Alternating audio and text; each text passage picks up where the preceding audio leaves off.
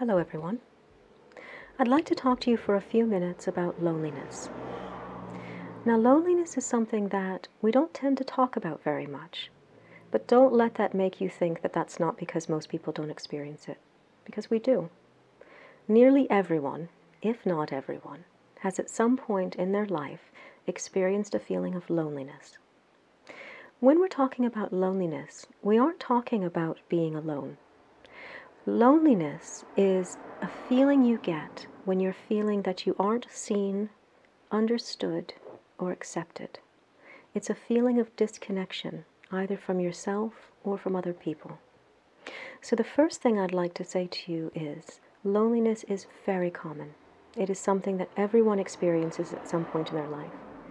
If you are feeling lonely, that doesn't mean there's anything wrong with you.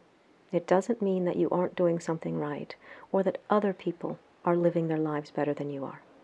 I promise you, when you walk through the world, everyone you see has experienced loneliness at some point.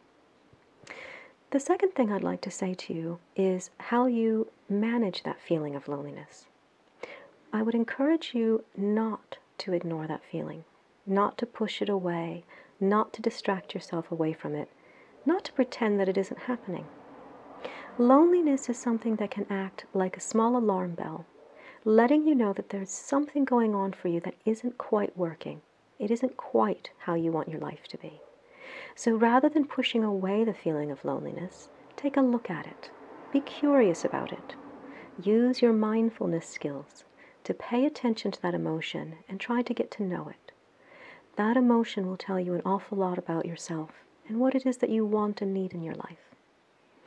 The third thing I want to say to you is that there is something you can do about the feeling of loneliness. Once you've taken a look at the feeling and started to understand it, you can think for yourself what actions will make that feeling of loneliness a little bit easier to bear or a little bit less frequently occurring. Some of these things are quite practical. I would suggest to you first that you keep a schedule, that you stay active, that you do the normal things that allow you to feel like your life has purpose and meaning. The other things that you can do are more about connecting with other people. If the people in your life, or the lack of people in your life, is causing you a feeling of loneliness, seek out new connections. It doesn't mean there's anything wrong with your current friends and family, but it just means they aren't serving that particular need for you. Even in this state of pandemic and lockdown, we can still make connections with people. Look online. Seek out groups that have similar interests to you or similar personality types where you can go and feel understood and accepted. The last thing I would say about doing about loneliness is how you take care of yourself. I would recommend to you that you try something creative. And the reason I say that is because making something creative, doing something creative, can allow us to know ourselves better, to connect with ourselves, who we really are. That feeling of connection with ourselves can help us with that feeling of loneliness just as much, if not more, than connecting with other people.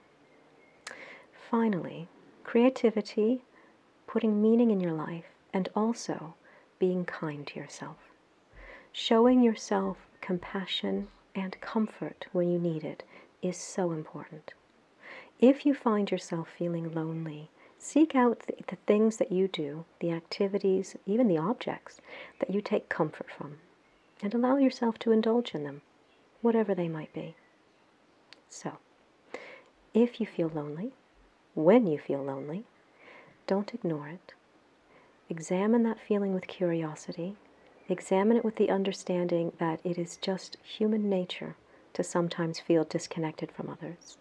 And finally, seek out connection with others or with yourself. I'll speak to you again soon, but in the meantime, please take very, very good care of yourself.